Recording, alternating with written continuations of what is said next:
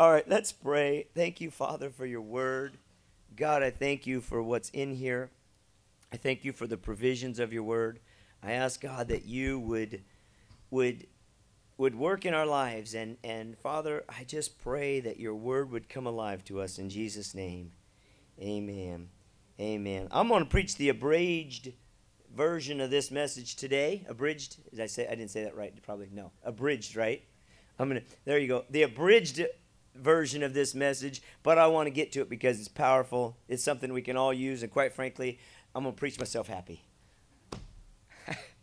My pastor had cancer and was he was pretty big man. He got down to about 98 pounds and got to where he couldn't get out of bed and couldn't get himself up and was really dwindling away. And the Lord had spoke to him and said, incline your ear to my word, or health to your flesh and marrow to your bones. And he began to stand knowing that God would heal him. Now, I don't know why God doesn't heal everybody. I don't have any answers for that, but he believed God spoke to him that he would heal him. And he would get to the point where he just couldn't get out of bed, and his wife would come, and Velma would come and say, Clayton, you should get up. And he's like, I'm not going to get up today. And Velma would say, oh, God's word must not be true today, huh? And he'd start preaching to her. And he'd start sharing the word with her. And he'd start quoting the scriptures to her. And pretty quick, he'd be up, feeling better. He did die, but not of cancer. Matter of fact, he was 100% healed of cancer.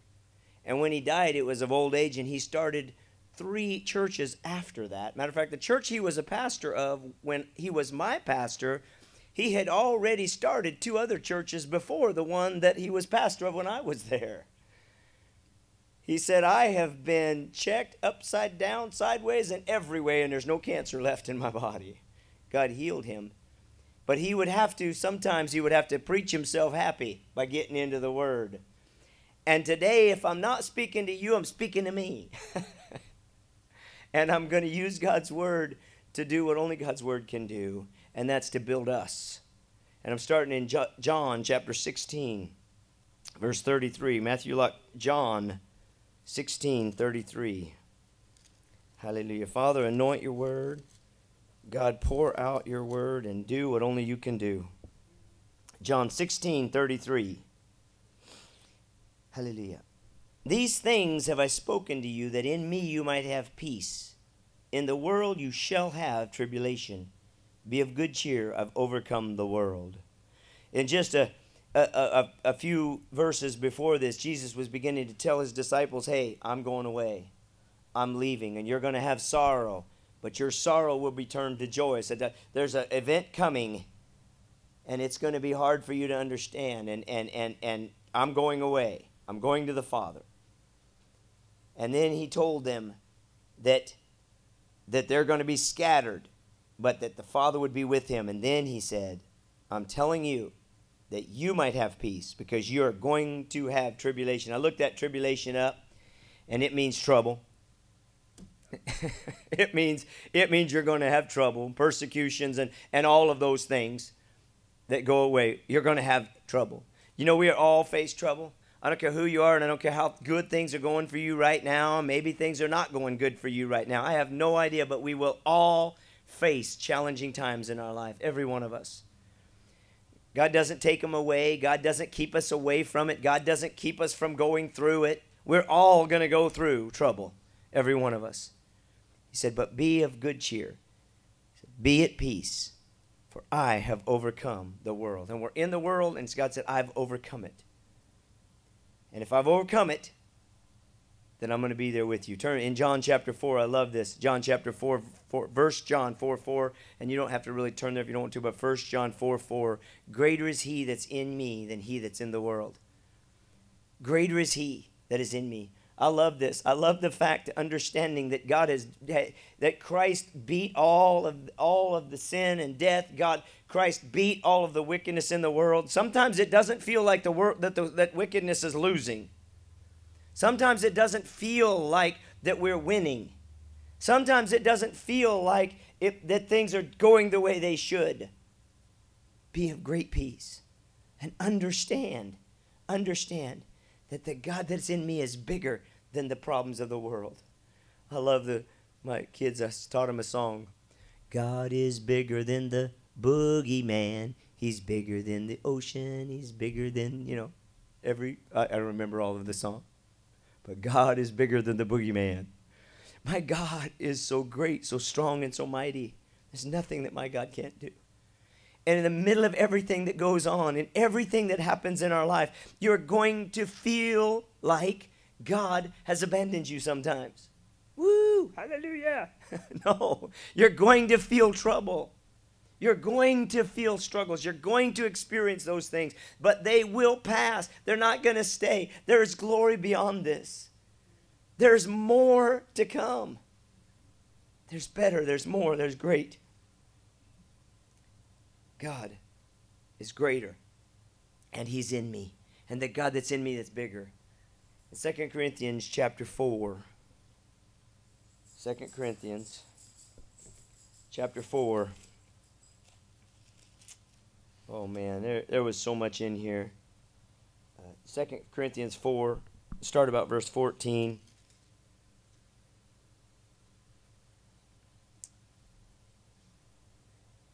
Started talking about that we are delivered unto death for Jesus' sake. Paul said, listen, I've been delivered unto death, but that is nothing.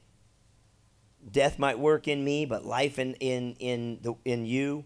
Verse 13 said he has the same spirit that we believe. He said, I believe in Christ. My hope is set upon him. And then 14 said, knowing that he which raised up the Lord Jesus Christ shall also be present with you. It said, for all things are for your sake, that the abundance of grace might through thanksgiving of many rebound to the glory of God, for which cause we faint not. For though our outer man perish, yet the inner man is renewed day by day. For this light affliction, which is but for a moment, works for us a far more exceeding and eternal weight of glory, while we look not at the things which are seen, but at the things which are not seen. For the things which are seen are temporal, but the things which are not seen are eternal. So these small things that we face, these small afflictions, although they don't feel small at the time. This last camping trip, it became one of the other grandsons' turn to ride the bike with me. And the grandson who wanted a turn, and it wasn't his turn, had a meltdown. That seemed huge to him. Now, it wasn't huge. It's a small thing. Said, Pastor Dale, it isn't, what's going on in my life isn't as simple as I didn't get my turn. And yet in God's eyes, it is a light affliction. And the things that we're going through are small in comparison. What was it? I reckon the sufferings of this world cannot be compared to the glory which shall be revealed in us. The things that we're going through now cannot compare to the glory that God has with us. These light afflictions. And we cannot look on the things that are seen. This is something, I'm going to tell you something. I have been taking such comfort in recognizing that today is just a small issue, that the things that we face right now are just little, and I can't look at what it looks like right now. Doesn't matter. My pastor Clayton, who knew something about faith, having seen God raise him up and heal him from cancer and then start 3 churches and knew something about God could be trusted, used to say simple things as your seamer will get you killed. The Bible says there's a way that seems right to man, and the end thereof is death. He says the way it seems will get you killed. If you trust the way it feels, if you trust the way it seems, he said that'll lead to death. So we can't trust what we feel, what we see, even with our own eyes. How many say, well, if I saw with my own eyes, I believe it. You can't even trust your own eyes, because the natural world is only a small portion of what is yet to come. What we are experiencing now is only a blink in the eyes of what will happen. And we must look on the things that are eternal, not the things that are present. Now, let me tell you something. I serve a God who brings it around and brings it around and brings it around. And you go through sorrow and then everything will turn to glory. It'll be your turn one day. Come on, shout amen. You know what I'm talking about. Things are going to turn around in this life. It's not all going to be trouble. You're going to have blessings. You're going to experience the glory of the Lord. You will have the blessings of God. You will experience good. Maybe not today. Maybe some of you are in the good. I don't know. Yet to face that trouble.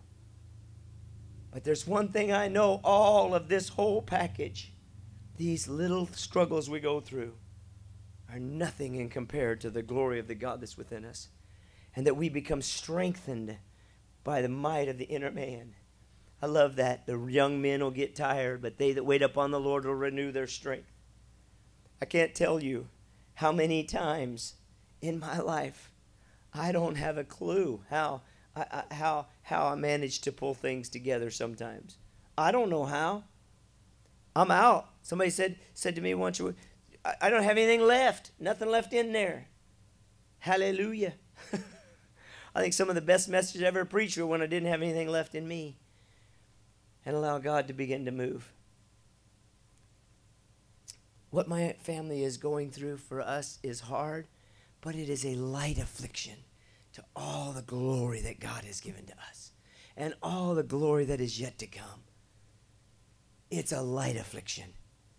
Now, it's hard now, but it's a light affliction for the glory that is to come. The things that God's doing. I tell you, I love what I see. Some of the things that God's doing in our country. Oh, some of them are horrible, but there's also some good. I'm excited to see how much more God's going to do. There are better days ahead. There are better days ahead in the name of Jesus. And not only in this life, but in the life to come, there are better days ahead. And what little affliction we have is going to work a far more exceeding and eternal weight of glory. And I'm looking forward to it.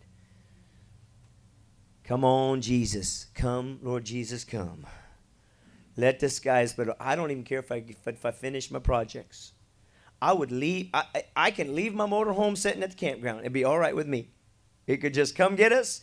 It could just stay there. Whoever's left, you guys can, whoever's, not you guys, but whoever's here, you guys can have it. It's over there. Go get it. I won't care. Come, Lord Jesus. Come, Lord Jesus. Ephesians chapter 3. One more. Like I said, I'm going to give you the abridged version. Ephesians chapter 3. Verse 13.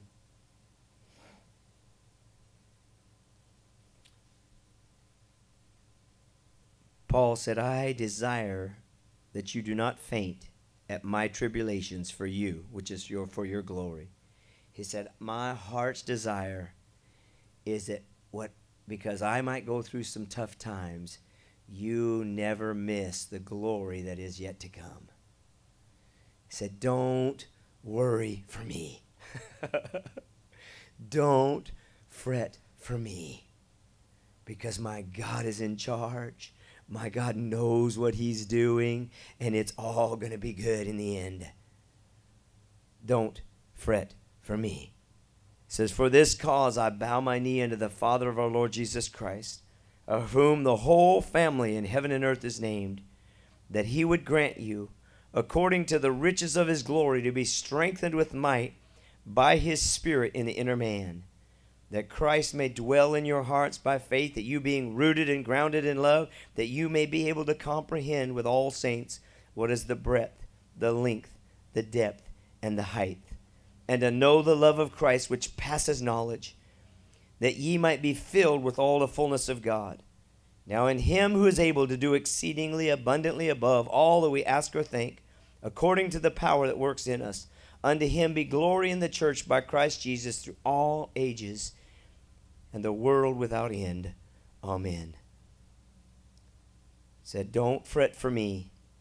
And I'm bowing my knee and I'm praying that you would be strengthened by the Spirit on the inner man. Now, I don't know where you're at, and I don't know what all is going on in your life, and I don't know what may be happening with you or not happening with you. But listen, yes, my family is going through some tough time, but don't fret for us. But I'll tell you what is in my heart, and I mean this with everything in me. May God bring the strength to your inner man and renew you and renew your strength so that you can have the confidence to know that God is in charge.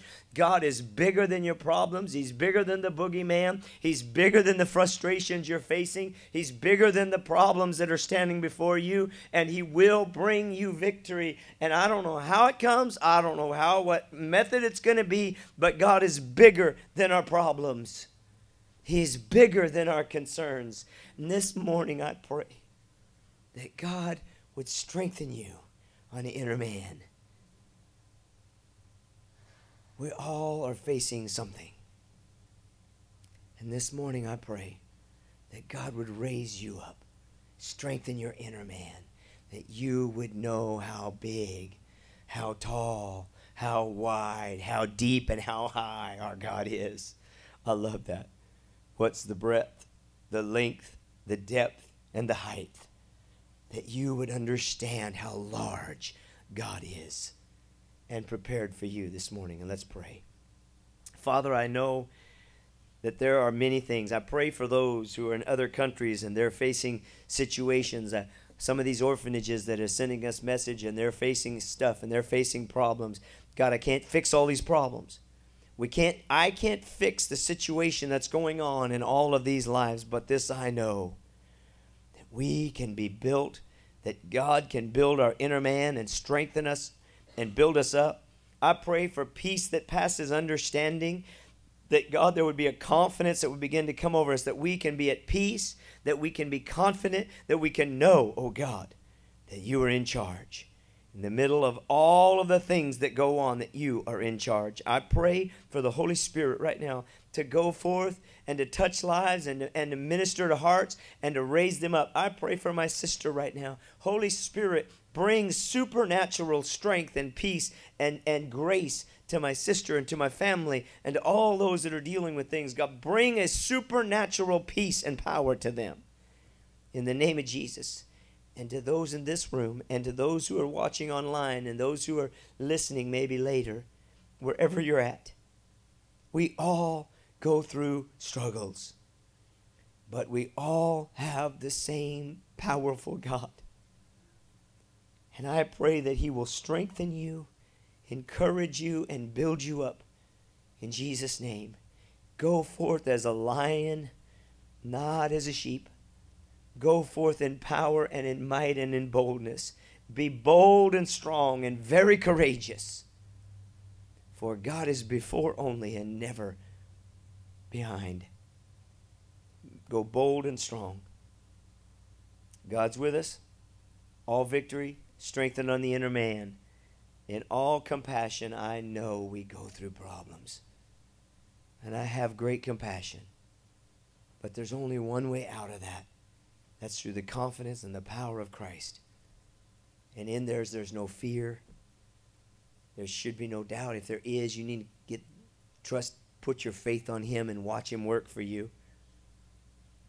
I loved it when Moses said to God, "How do I know it's you?" One of my favorite things that God said to Moses, because I feel like that has been God's response to me a lot.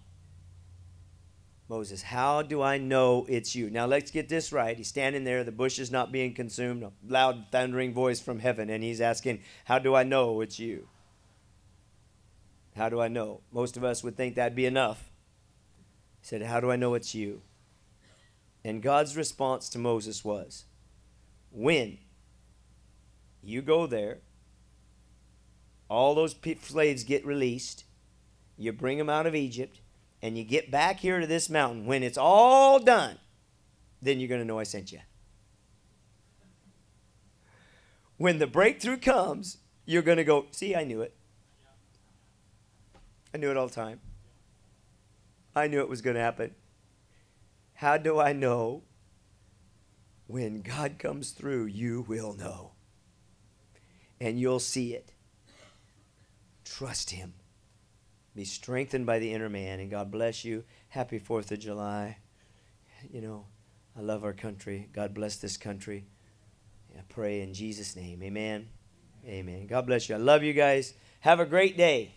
I'm going to get out of here pretty quick and go check out with my family, but Whew. Love you. Be strengthened on the inner man in Jesus' name. Amen.